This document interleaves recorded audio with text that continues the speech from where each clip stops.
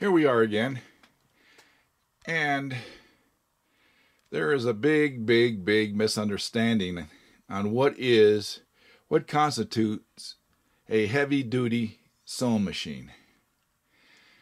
Okay, here I got a Singer Aretha. Okay, right there. Here's all these stitch patterns. And it's pretty light. See, it probably weighs about 10 pounds maybe, if even that. I could pick it up with one hand. And here is a Pfaff 463. Okay, industrial size sewing machine. They call it industrial size. Now, does industrial means heavy duty? No, it does not. This machine cannot sew any more heavier fabric than what this machine can. You look at it. This is plastic. Most of this is plastic. This is all metal. Everything in here is metal. You got one nylon gear in there, which I replaced. Okay, but everything in this Pfaff 463 is all metal. And you cannot pick this up with one hand. It weighs about 80 pounds. Okay.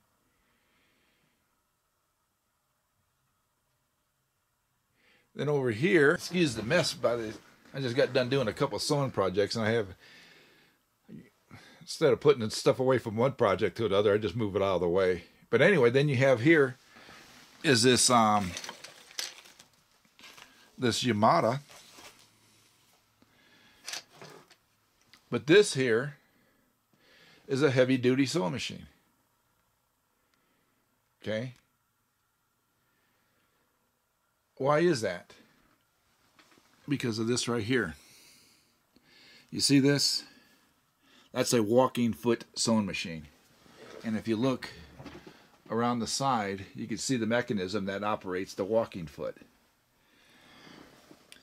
Heavy-duty sewing machines, if you want to call heavy-duty, is the capability of a sewing machine to take fabric and pull it through and sew on it. Okay.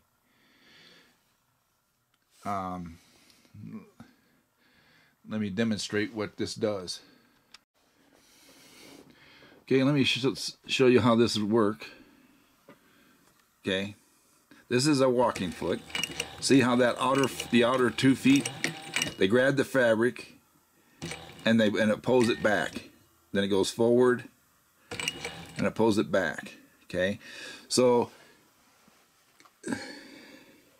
not only is your bottom feet moving, it's also grabbing fabric from the top, and this acts like an upside down feed dog, where it sandwiches the fabric and it pulls the fabric in a sandwich mode. Okay, and right now I got my hand on it, and see how it's pulling underneath my hand, and look at my fingernails, how white they are. Look at the fabric being pulled, and I am pushing down on it as hard as I can, and see it's still feeding the fabric. Now of course it's bunching it up, it's gathering up, and that's how you would, if you want to do a quick gathering on your sewing machine, you just hold the fabric down tight to where it could gather like that. If you need a little bit of gathering, that's one of the little sewing tricks. Okay, but you see how hard I could not, just by putting my hand on it and pushing on it hard enough, it still fed through underneath my fingers. Okay, now if I grabbed it like this and pulled on it, I probably would break the needle or bend the needle some way where it would but anyway, you see what I mean though. I pushed down on it and I could not stop the fabric from being fed through there.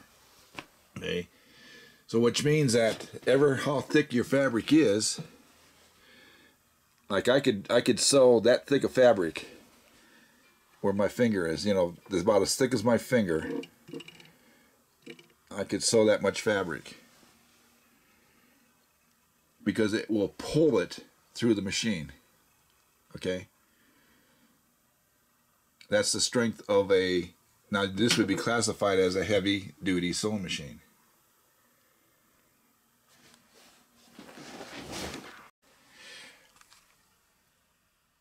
Now we have this FOSS 463 industrial sewing machine, just like the other one that with the walking foot. That would be classified as an industrial sewing machine also, but it's also classified as a heavy duty sewing machine. This sewing machine is not classified as heavy duty. It's just classified as industrial because it could do industrial work. Now I'm going to do the same procedure. I'm going to show you what this. Okay. See, I got my pressure foot down. I'm going to sew a little bit. Now I'm going to put my hand right there, and the weight of my hand, you can see the fabric is not moving. Okay. The fabric is not moving at all, because the feed, there's hardly any feed. The dog feed in here are non-existent, basically. See how small they are? There's the width of my finger, and you could feel they're brand new dog feet, or dog feet, or feed dogs. But that's the only thing. And this top foot, it just sits on top and doesn't move. So the only thing that's trying to pull the fabric is the bottom feed, or the bottom dogs. I don't have any thread in here, so this is why I'm doing what I'm doing. See now, but what this machine is made for, and what it could do all day long and not hurt itself, and this is why it's called an industrial sewing machine, because it does this. Okay, it's a high-speed sewing machine. It sews 4,500 stitches a minute, and this is only set for 2,500 stitches per minute. Okay, because I have it geared down, because when I do Cordero and the stuff I make smaller stuff. I don't need it to go to like a sheet, like a bed sheet length of material. So I don't need that speed.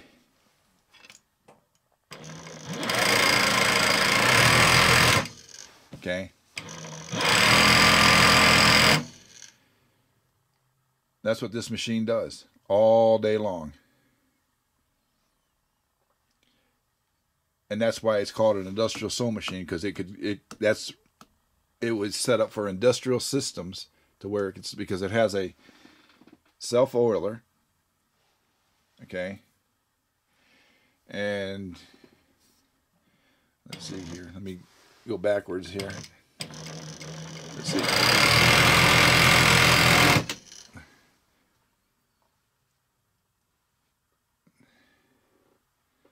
And there's something smoking up there. Must be oil. Some oil on there that's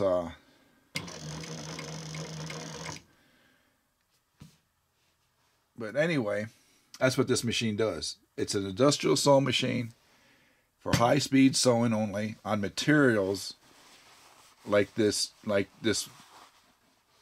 think this was an old sheet, okay? And that's what it's made to sew on. And that's what it's made to sew. Denim, yeah, you could sew denim. The needle, the punching power of the needle could go through denim. It has the same punching power as that Yamada, as that walking foot sewing machine.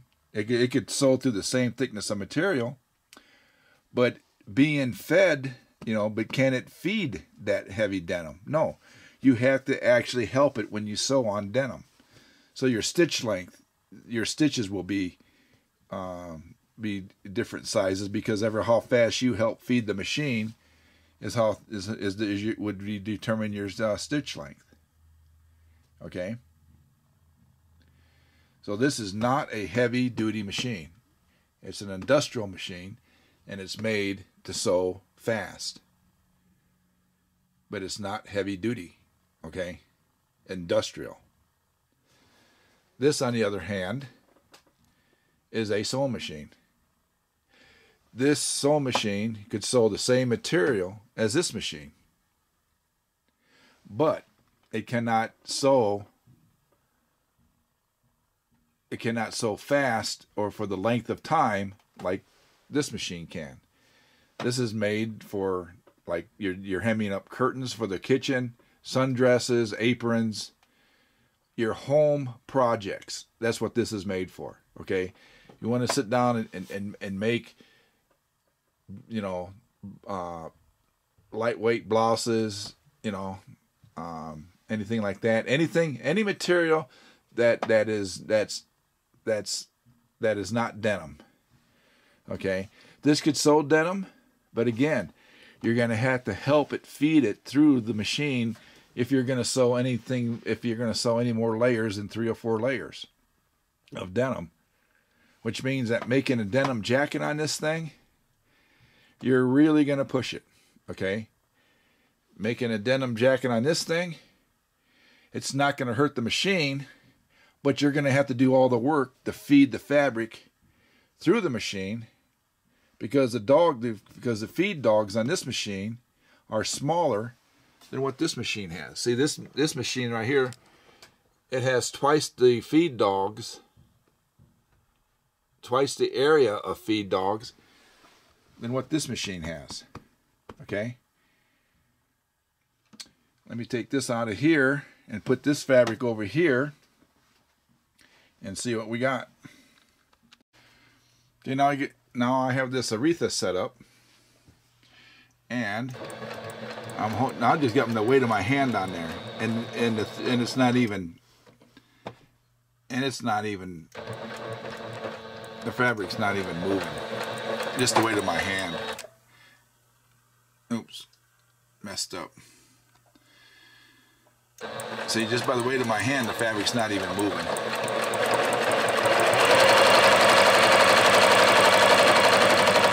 And that's it, full speed. I got my foot all the way down. So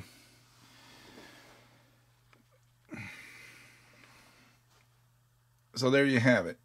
Okay. Home use machine, made for sheet material, bed sheet material, sundresses, aprons, just short of denim. Okay, this is a good quilting machine.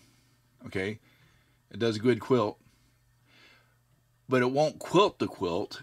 But as far as the quilting material, the quilting fabrics, it does excellent with quilting fabrics. But to put the batting on and the backing on, naturally this machine you're not going to even attempt to do that with, because like I say, you need a walking foot machine for that. So this machine's in the same category about the material could be used. This one is set up to sew high speed like we've seen before. General household use. And heavy duty sewing machine. Matter of fact, I never even seen, I don't know how this, let me see what the speed of this is. Okay, here we go. Now let's see how fast this thing could sew. I don't have it. I think I got it set for the motor is set for the slowest setting. But this machine, I think it was only rated for 2,500 stitches per minute. Where that Pfaff behind me was rated for 45. So was the Singer 281. So let's see. That's about it. Okay, that's about as fast as you're going to get with this. I think I set the motor up a little bit faster, but the way this is set up, it's set up for more of doing upholstery work and that type of work, to where your outside stitches, you need your outside stitches to look nice, top stitching to look nice. So you need to be able to sew about like that to really control your neatness of your top threads and stuff. Okay, but like I say, if it's not a walking foot, it's not a heavy duty machine. Okay, the Azuki's 8700, they're like the FOF 463. They're not a walking foot sewing machine. They're a high speed sewing machine. So it could only sew anything under denim. Okay, it seems like denim is the cutoff point. That's what I would use it as denim for. If I was going to make a leather jacket or a denim jacket, repair blue jeans, I would want to have a sewing machine that's a walking foot. And you could get portable sewing machines like this Singer Aretha that would be a walking foot. Sailrite makes one. Tough Sew makes one. They're about the less expensive ones are, about $400. But those are a heavy duty sewing machine. They're all metal. They're made to sew leather. And you could even sew leather with them, make wallets and stuff. But they're portable. They look just like this, and they have their self-contained motor. But they're a walking foot sewing machine. I can't stress that more. If it isn't a walking foot, it's not heavy duty. It's that simple. And those old, there's another misconception about the old vintage machines made in the 60s and 70s and stuff, like your FOF 230s and your Singer 319s. Google them if you don't know what they look like. I got 2 of them, 2 each. They're in my storage unit. I don't even use them because they are not a heavy duty sewing machine. This machine could do more than what a FOF 230 can. It could sew heavier fabric than what the FOF 230 or the Singer 319 can. This is a better sewing machine than the FOF 230 or the Singer 319. Okay? Yeah, the Singer 319 and FOF, they got those big heavy cams in there. Those things weigh a ton. They're like about 40 pounds. But the reason why they were made so heavy duty like they were back then is because that was the technology back then. You think about it. The only thing that those heavy steel cams do in those 2 machines, those are the perfect example because they're the mechanical machine of what this is. Okay? This is all controlled by electronics. The FOF 230 and the Singer 319, they are the mechanical version of what this is.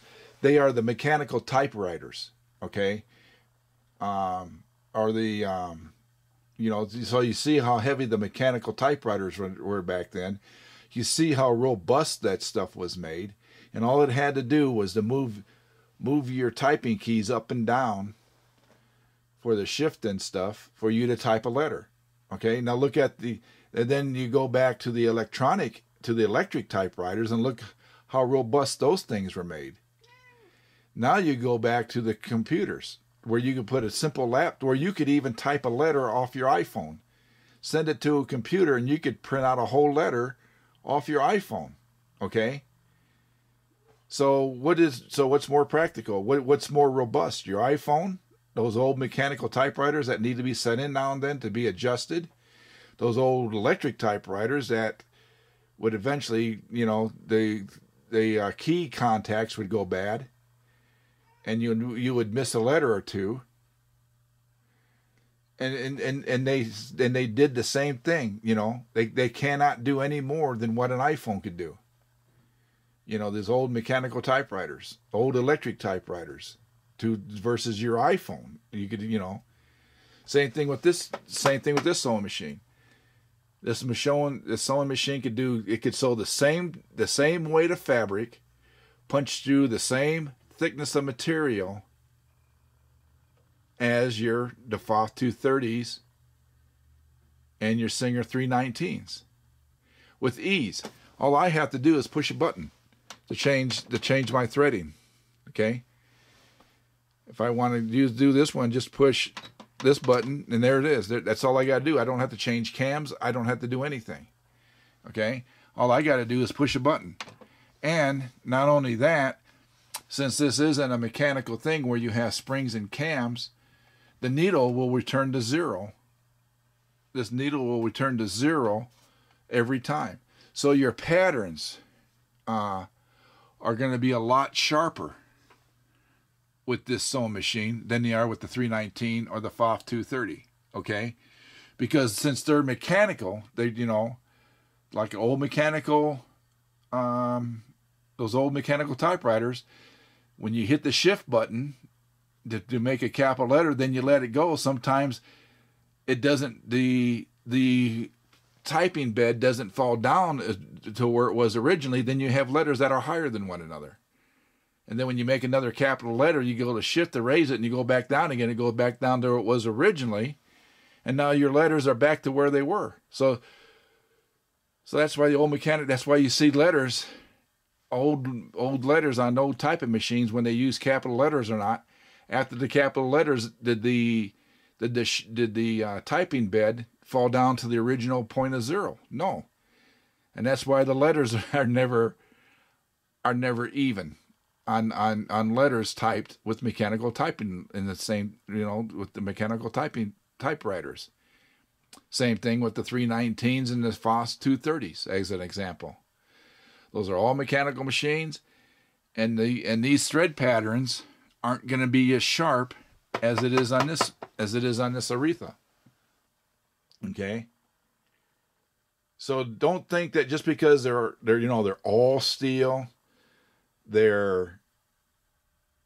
weigh 40 pounds and everything in there is made out of these massive clunky steel cams, doesn't make it a stronger sewing machine. It's not. This machine here has a stronger motor than the 319, than the original 319. Even I think the FOF 230 has a 1 amp motor, and the 319 has a 0.3 amp motor, if I remember right. Okay, so if you're looking for a sewing machine, go to Walmart. Stay away from the Singer 4423s and 4420 series that is classified as heavy duty, that you're going to pay $230 for, because there's nothing heavy duty about those machines. They're the exact same machines as any other that same type of machine. Okay? They're only doing that so they can get double the money for the sewing machine. They're not heavy duty because they do not have a walking foot. Okay? So, but like I say, those old sewing machines back in the 50s and the 60s, when they came out with thread designs, with thread patterns where you have to change cams and stuff, they're exactly like an old mechanical typewriter. Yeah, they were the best of what they were. That's all they had back then. Of course, everybody praised them, and oh, look what they could sew, or that. Well, that's all they had. So they had to struggle with it. Okay.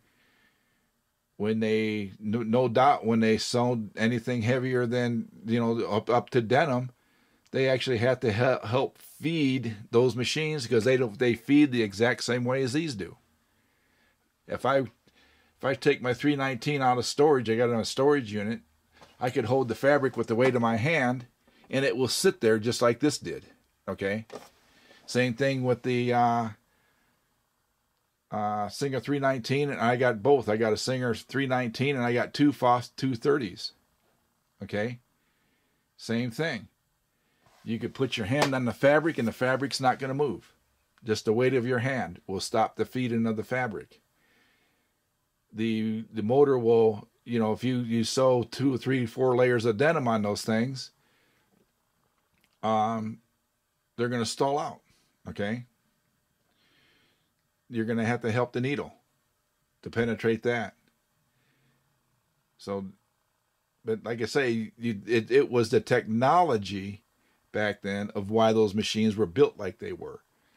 They weren't built to like a shit brick house. No, they weren't. They were just built that way because that's the only way they knew how to make that stuff work.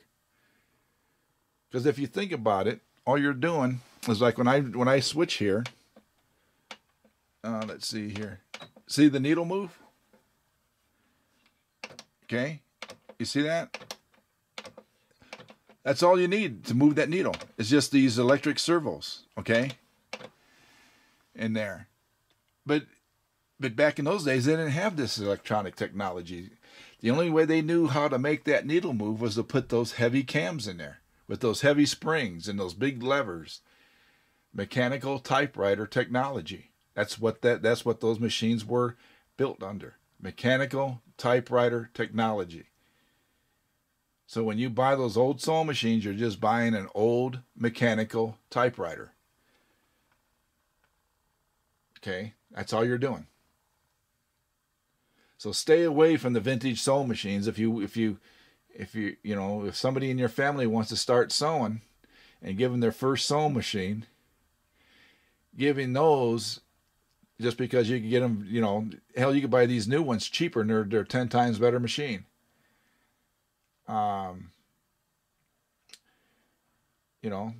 Give them one out of Walmart. Give them the $70 Brother machine that's out there for $70. But if somebody in my family wanted to learn how to sew,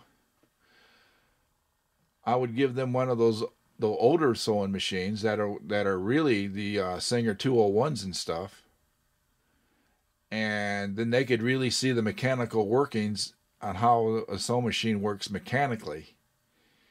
And then they could, now once you learn how a sewing machine works through the old mechanical ones, then you could understand how these new ones work.